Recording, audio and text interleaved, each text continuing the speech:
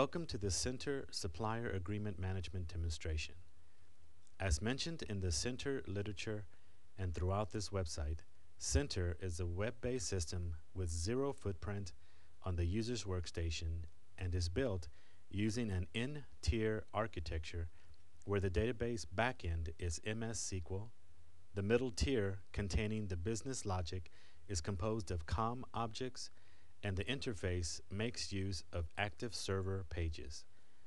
Center is in its fourth rewrite, and all new subsystems are coded in .NET. Hello, I am Abel Medina. I am an ITG Contracts Manager, an ISO Auditor, a CMMI Appraiser, and a Certified Project Manager by the BMP Institute. We log in and enter the home screen. The dashboard informs us of issued and pending change requests, open service records, workflow actions, and action items from meetings. As all are links, selecting any will take us to the actual record. We view the top-line menu and enter Supply Change Management. This module is made of the purchasing, vendor and subcontractor, inventory, and logistics management subsystems. Purchasing. We select Purchasing and we view the returning screen. Starting from the left, we see a Purchase Order Request selection, PO request, which is the short form we fill out when we enter our request to purchase an item or a service. Lengthier purchase requisition requests can be supplied using our Procure automated government procurement system. We select Priority High and press Continue. The system returns a listing of 232 purchase requests meeting this search parameter. As in all Center modules, the records are displayed in an ascending order. The column headers are links, and if selected, can resort the displayed records in a descending order by the selected column. Starting from the left, the first field is the unique ID of the PO request, and by selecting the link we are navigated into the record detail, which contains the items being requested and other related data. At the top of the screen, we see that we can issue a new PO request or notify the applicable stakeholders of our purchase request. We return to Purchasing, enter the search option. As in all Center search screens, the resolution of our search is increasing as we add more data into the fields of the search record. We enter 8068-000 into the contract field. We select Zumas Andreas from the buyer pool, and we pick date range start of 03-01-2009 and date range end of 03-15-2009. The system returns a single record, PO number 3502. We view the record for detail. At the top of the screen, we select the selections New, Duplicate PO, Search, and PO Request. We can issue a new PO, create another PO with the contents of the present PO, but with a different PO unique ID. We can return to Search or look at the PO request that originated the present record.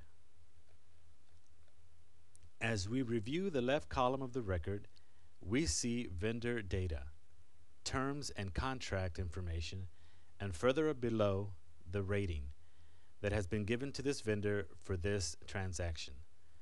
All POs are rated in this manner, producing a composite rating for each vendor. When we review the vendor and subcontractor subsystems, we will see how the rating assists us in selecting the best suppliers for each transaction. Continuing on the left column, we see the buyer's name and the completed stages of the transaction along with the respective dates. We shift our attention to the right column where we see the shipped to particulars along with the comments and notes.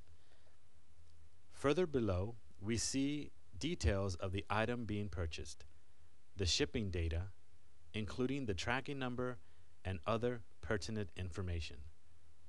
The shipping address view link will take us to a unique address for this line item if there were multiple shipments for multiple addresses. We return to the purchasing main screen. The approve, invoice, receive, and pay selections are related to the stages of each transaction that we reviewed earlier.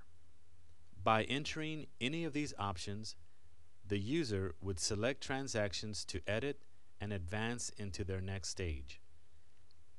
By selecting Search Entitlement, the user would verify that a purchase request was intended for a supported configuration item/asset. We return to Supply Chain Management and select Logistics. Logistics. In logistics, we receive and store into inventory purchased material.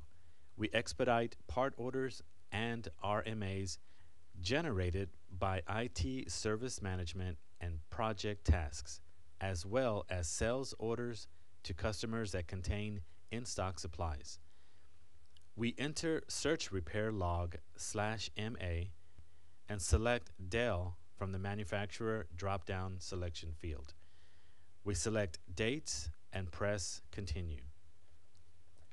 The system returns 2,681 record logs indicating repairs that took place in our depot or at a supplier's depot.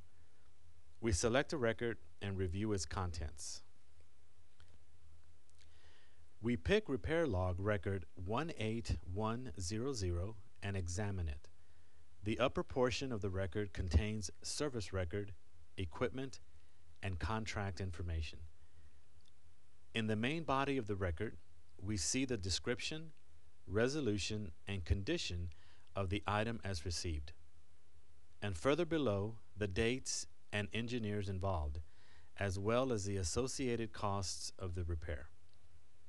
Pending RMA will return a list of records representing devices that have been shipped for depot repair but have not been received back.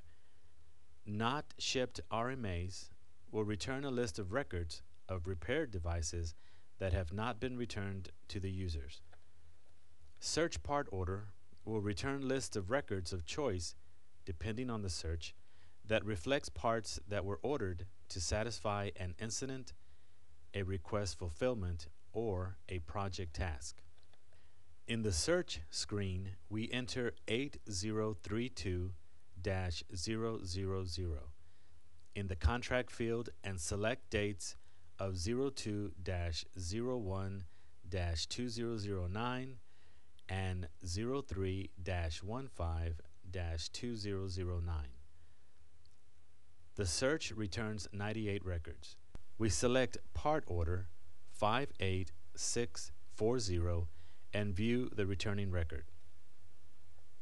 The record resembles a purchase order, but in fact it is a request from a technical account manager/service agent for a particular part, either from warehouse stock or from an outside source.